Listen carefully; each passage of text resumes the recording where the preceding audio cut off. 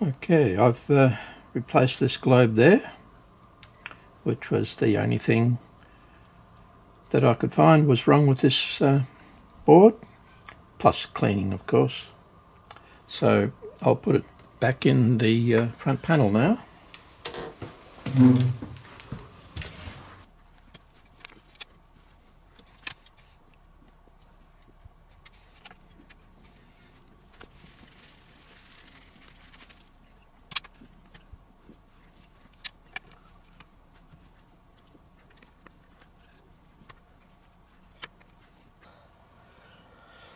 Okay, that's the first stage of it getting back together. Next one I think is this one, then this one I think would be next. Which one's...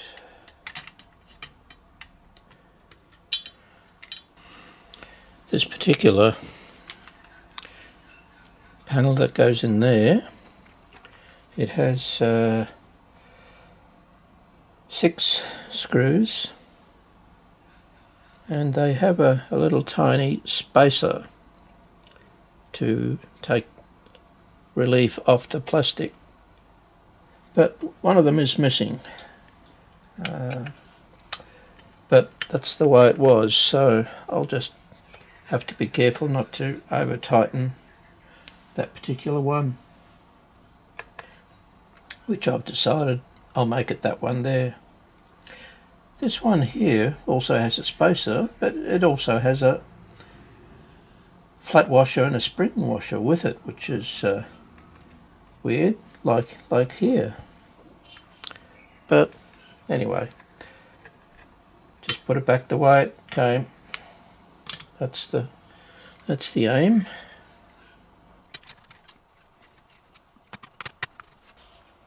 I think one of the buttons isn't coming through. Oh shit, yes,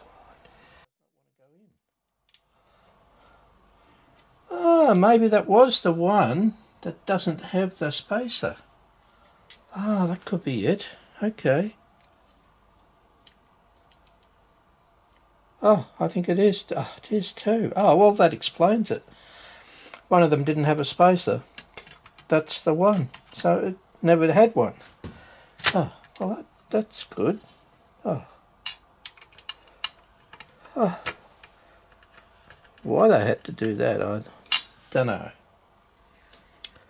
Anyway, at least it makes sense now. It was a slot, and only big enough for the screw, not for the spacer as well. Well, huh.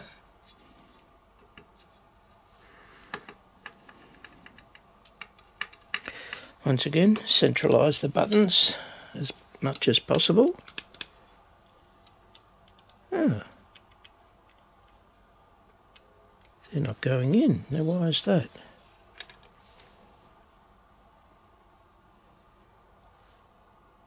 Ah, I know why. Of course, they're meant to be pushed in. Right, they're all flush, but the normal situation is they're actually a little bit proud. Okay, alright.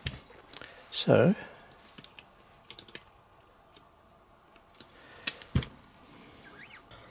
alright, we've got this one in. So the next one, I think, is this one here. Now, how does this work?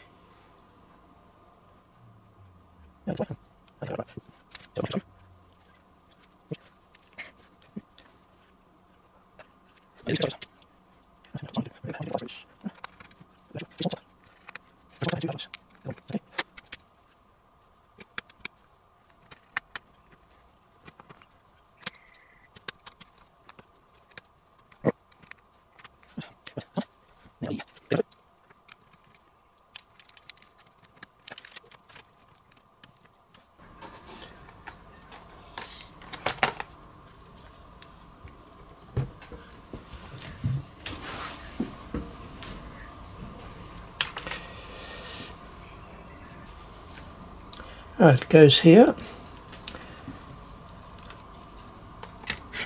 which means taking off a few screws.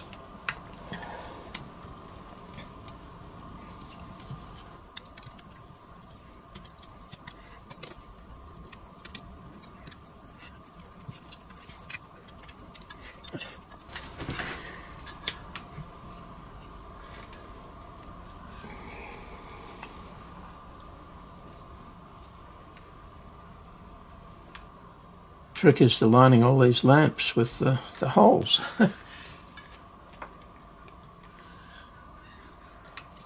It's too hard to do like that. I think I'll unfortunately take this off.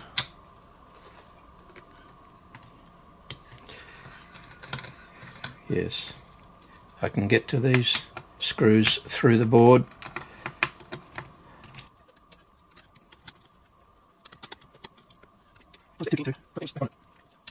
So, now let's try it.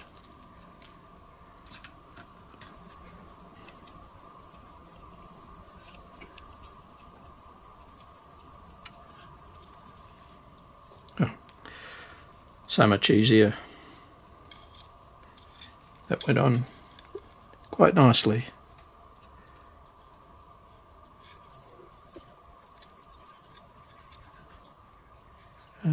Oh, then again, it has to go much further. Oh dear, it has to go over the sleeving on the lamps, not just the lamps. Oh dear. Every single one of them is stopping. Oh, don't know if you can see, but the lamps have this little bit of sleeving for each of them. But according to this, they're meant to go down the holes as well as the lamp, but they're all getting stuck. All of them, not just a couple, but all of them, which means how the hell do you get them all to go down the holes at the same time? What a stupid idea. How the hell did they do it in the factory? I'll bet someone spent a frustrating life doing this.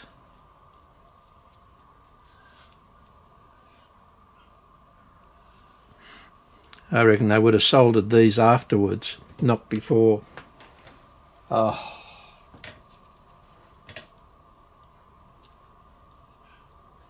Oh my God. This is virtually impossible.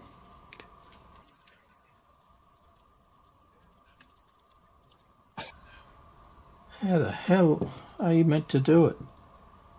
Now, I've got all the globes in, but as I say, the heat shrink is, or the sleeving is stopping the leads to go in. Yeah, one end. Well, I was actually quite stymied as to how I would push these little lamps up into the holes, because the sleeving was getting stuck on the holes. But it actually did manage to work. What you do is you just sort of shake it, keep pressure on, and just keep shaking it around, and gradually they just work their way. Doesn't happen straight away, but gradually they just work their way. So thank goodness, thank goodness. Oh, so that's the trick. You just have to shake them until they just like that, and they wriggle their way in eventually. Oh, thank goodness for that. Now I can put it in the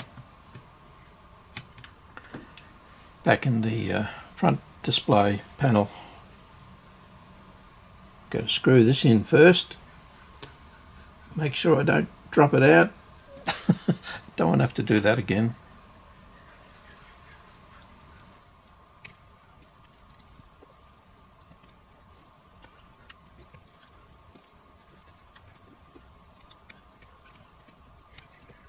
Right.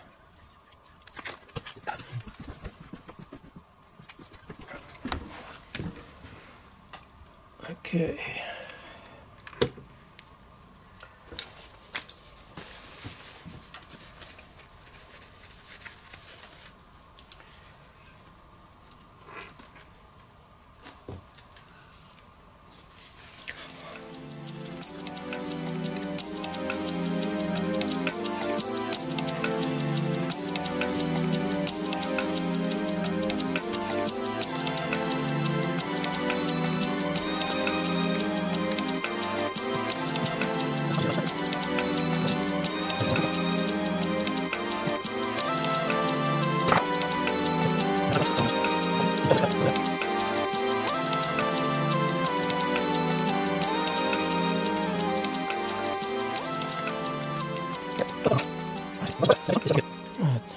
This is now the next one to go back on.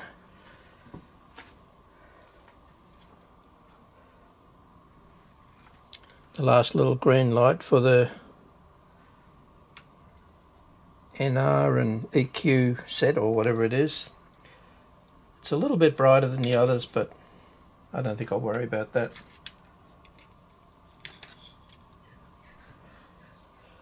Okay, now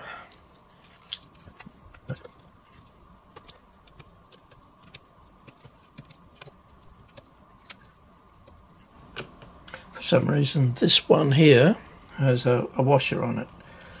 Not quite sure why, but we'll keep it there.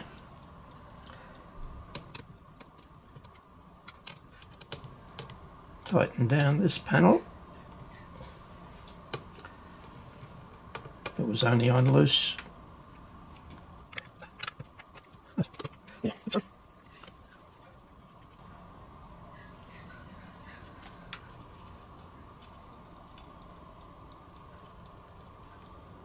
Have to fit all the lamps down the holes.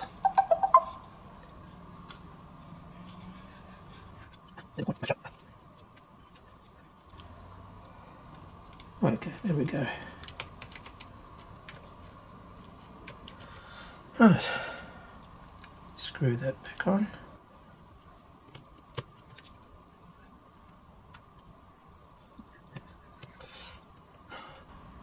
Well, apart from the fluorescent display, the last next, or the penultimate panel to put in is the slider panel, and this one has a washer, and I can see why, because there's a couple of tracks right next to it, so they've got a fibre washer to insulate, so mustn't forget to do that. That one there needs a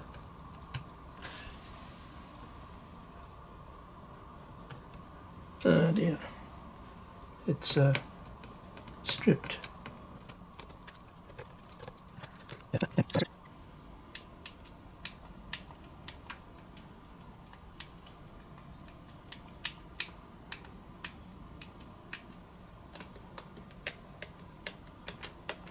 All those buttons are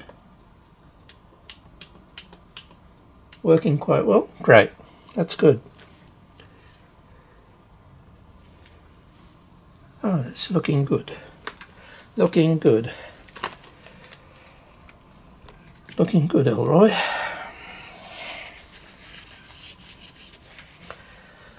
So, the next one is the fader audio input.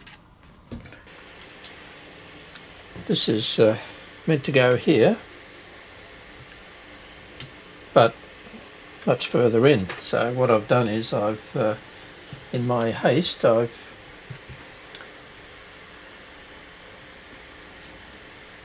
put in these two before I should have. So I need to undo these two. I was keen to get it back together. I still am, but anyway, now it's about to be all back together, which is good.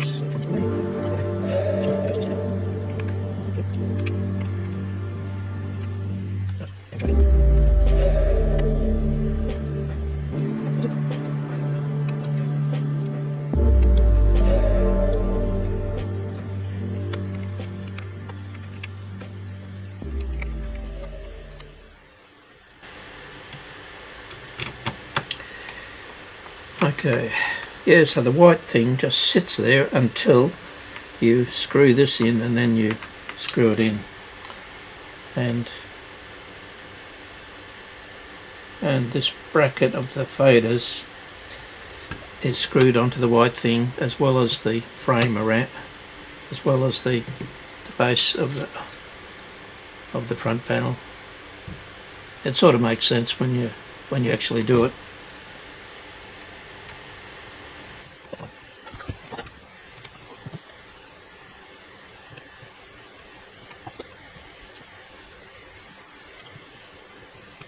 Now, I just initially do them loose until I'm happy that it's all in place.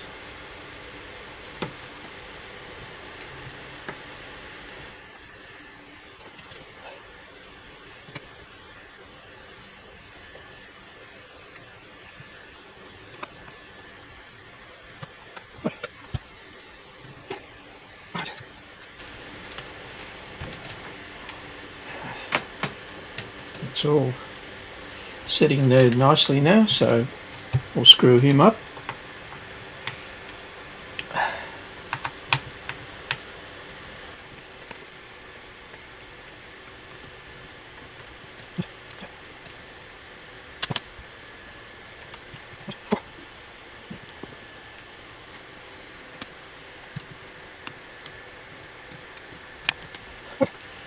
Hard to believe, but the front panel is all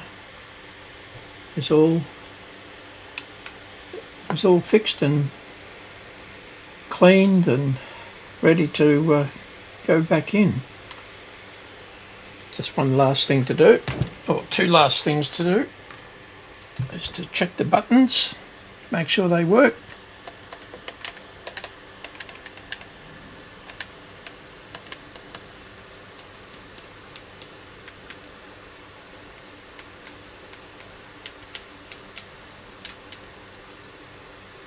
The sliders work.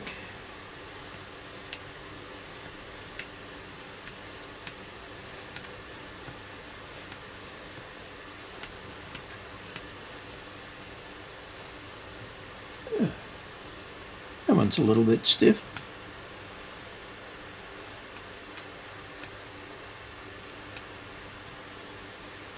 It's central though, it's nothing wrong with it, but yeah, maybe the felts are just a little bit too close to each other, but no, that's all right.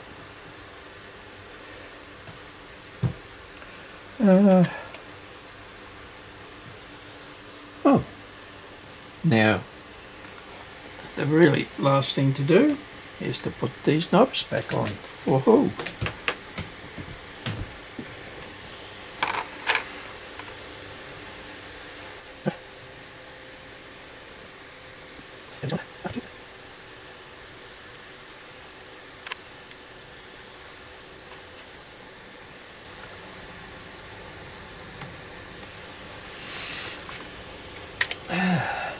Oh,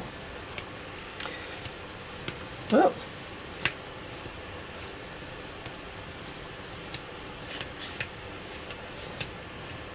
that's pretty cool. Yeah.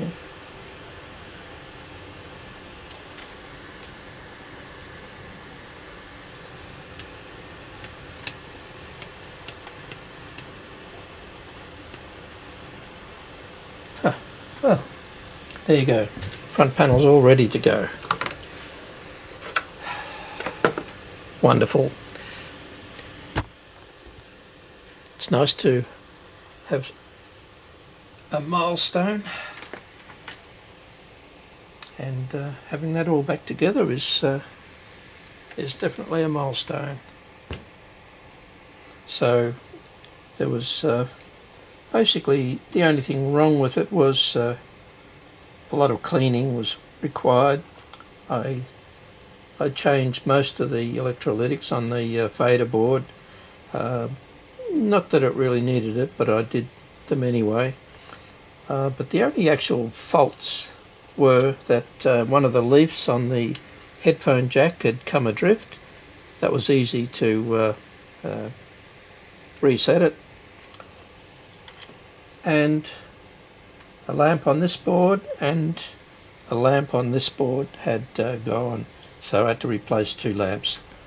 They were the only 2 genuine faults on this front, but it all had to be pulled apart anyway. It's taken quite a while, but had to be done.